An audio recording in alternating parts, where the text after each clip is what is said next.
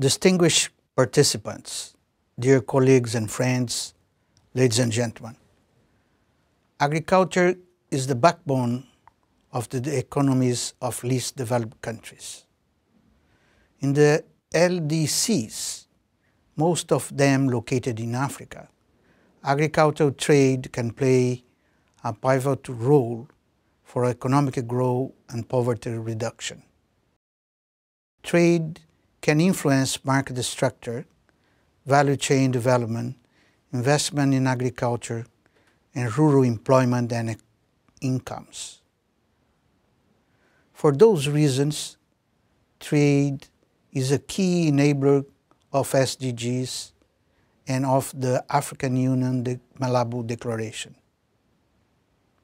Throughout the Malabo Declaration, African leaders have committed to accelerate agriculture growth in the continent, putting the extension of intra-Africa trade at the heart of this endeavor. However, the development and implementation of a coherent agriculture and trade strategies are often lagging behind despite commitments made in various fora. In many cases, policy-making process in the LDCs connected with separate structures within the government without proper coordination. For instance, FAO is working closely with the governments of Mozambique, Rwanda, Tanzania, and Zambia to develop a more coherent and aligned agriculture and trade process. This can only be achieved if all concerned parties are true partners in the process, involving national stakeholders, donors, and the development community.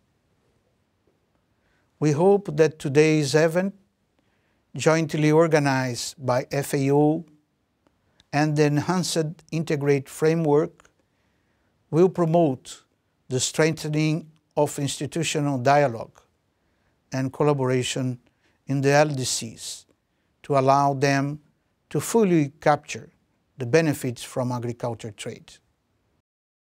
I wish you a successful and fruitful event, and thank you for your attention.